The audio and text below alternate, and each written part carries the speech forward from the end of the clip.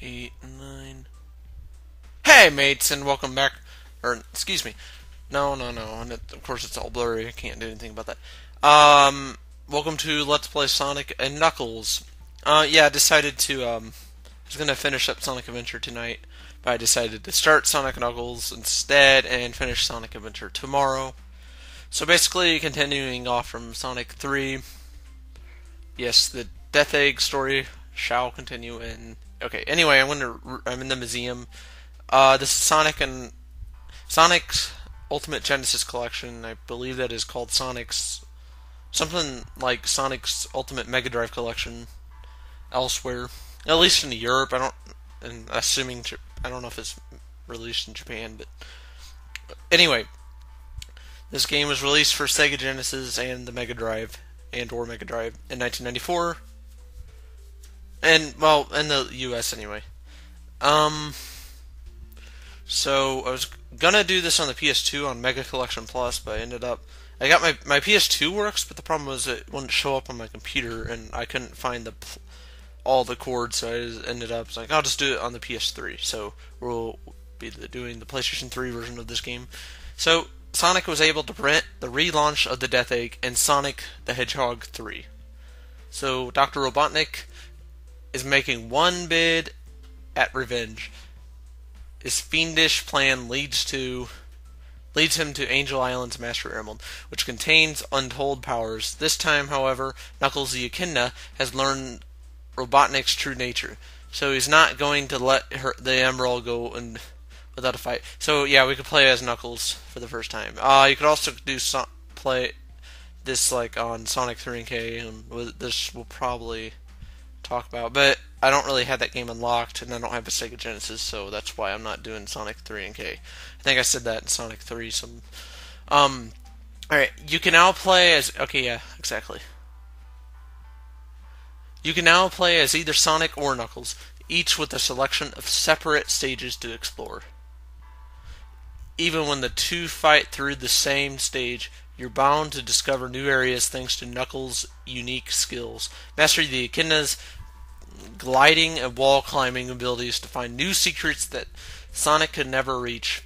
Together, these two heroes may be able to defeat Dr. Robotnik once and for all. Did you know Sonic the Hedgehog 3 and Sonic and Knuckles were originally planned to be one large game? I think I heard that somewhere. Yes! I've heard that somewhere, I believe. However, time and development cost forced to be split into two titles. I thought it was just because the files were too big or something. The original Sonic & Knuckles cartridge featured lock-on technology, which allowed other Sonic cartridges to be plugged into it to unlock new features, connecting Sonic 2 or Sonic 3 into this game. For instance... I don't remember if you could do Sonic 1, can you? For instance, allowed you to play through both of these titles as Knuckles. Connecting the original Sonic game, to this cartridge opened up a collection of new bonus rounds dubbed Blue Spear. Yeah, I've heard it. Okay, yeah, I think that was on Blue Collection.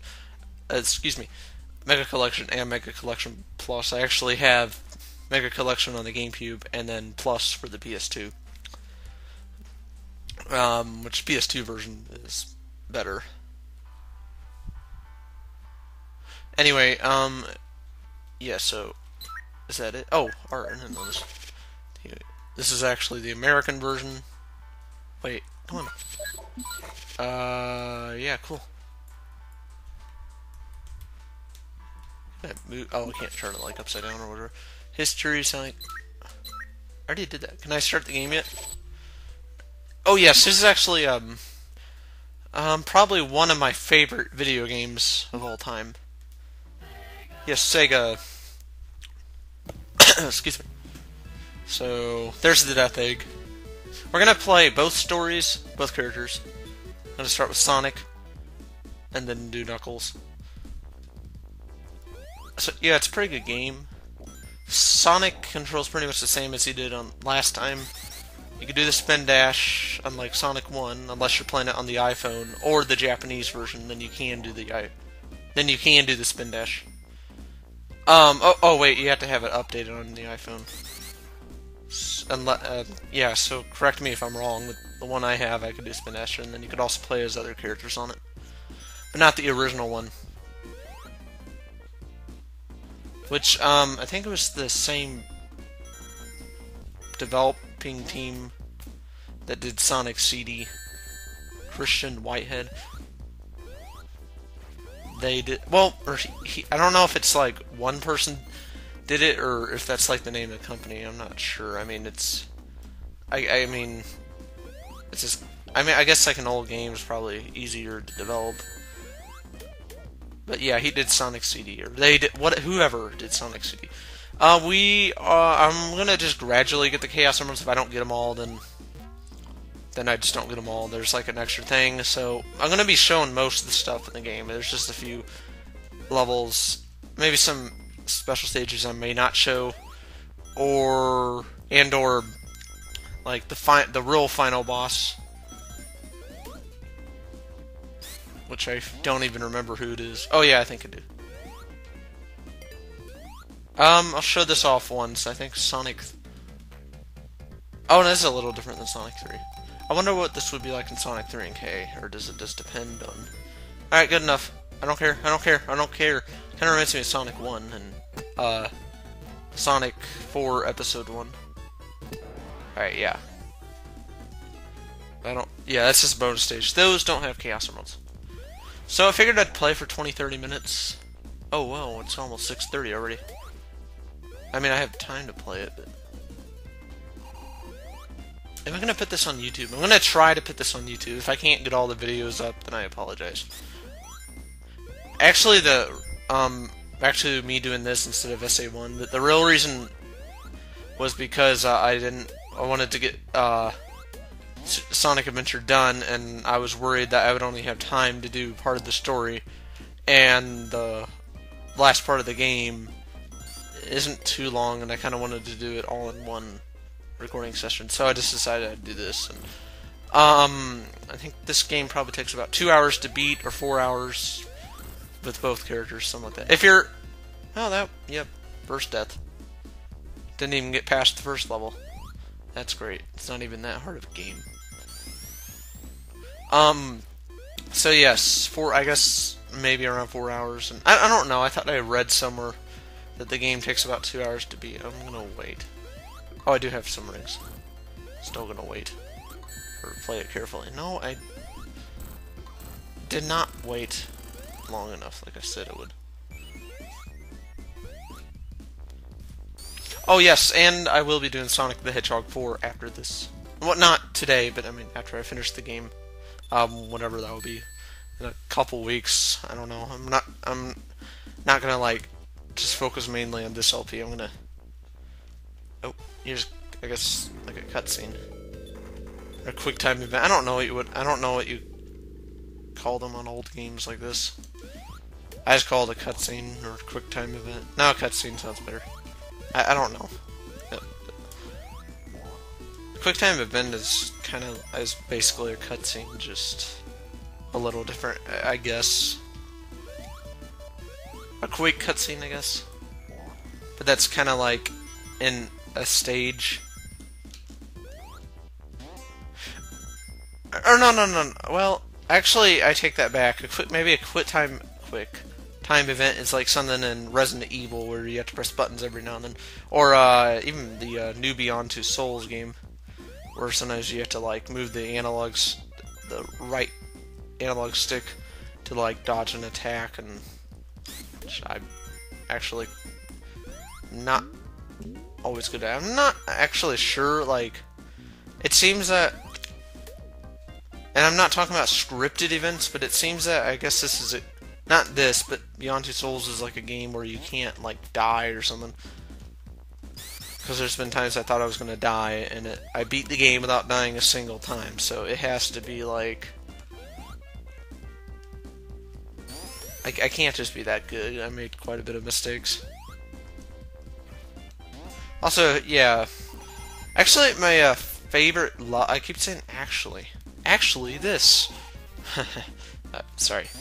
My favorite level, actually, probably levels in the game, would have to be like the Metal Gear Solid. They're not really Metal Gear Solid levels, but it reminds me of Metal Gear Solid, and that's why I like it.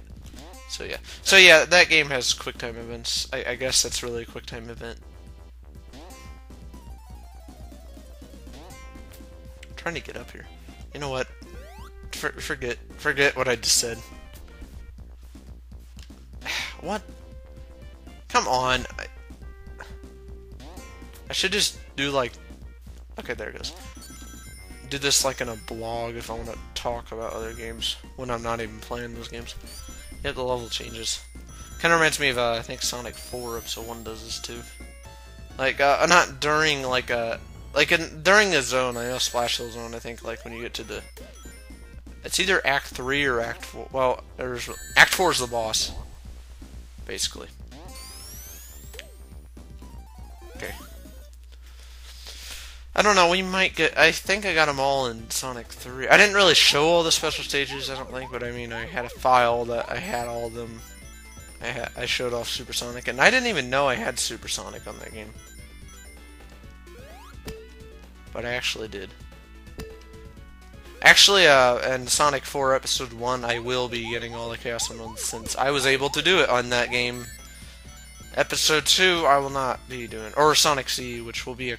I don't know, I may as well not even do that game then.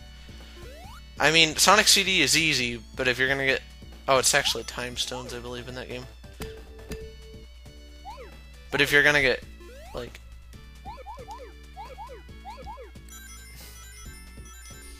all the Time Stones, you gotta be really good at the game. Since I think that's the most out of it or something. I think the only Sonic games where there's, like, time traveling...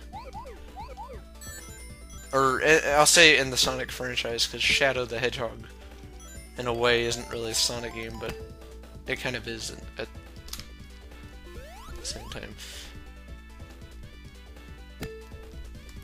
So yeah, Shadow the Hedgehog. I was actually gonna say Sonic CD first.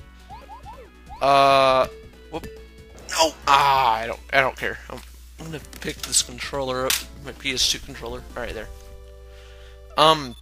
Sonic CD,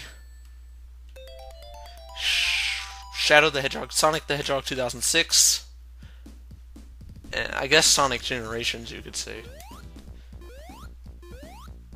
And no, I'm not going to say Sonic Adventure 2, even though there was a cutscene with Maria. I don't count that as time travel. Actually, no, Shadow the Hedgehog does not count, because it's just the level you play as is just a flashback. Or you're brought into the flashback, I guess. I don't know. Like, it's not, like, deliberately time travel. So, Sonic Generations, I guess, could count. But, for sure, Sonic 06 and Sonic CD.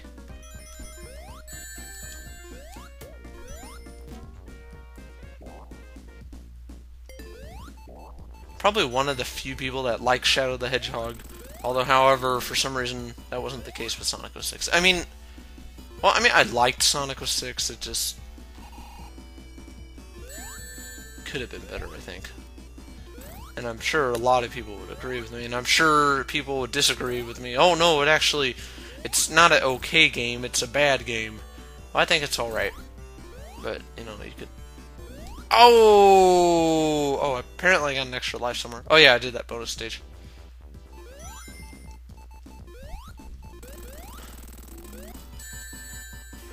Dang it. Oh, what? I went through the ring. That's stupid.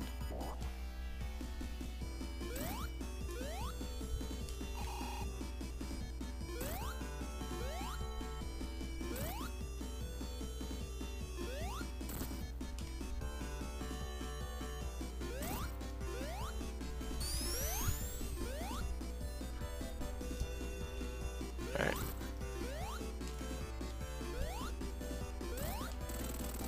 Go, go, go, go! Oh. He's moving by himself. Well, that's the end of the game. Not really. And I actually jumped off that thing. I just felt like it.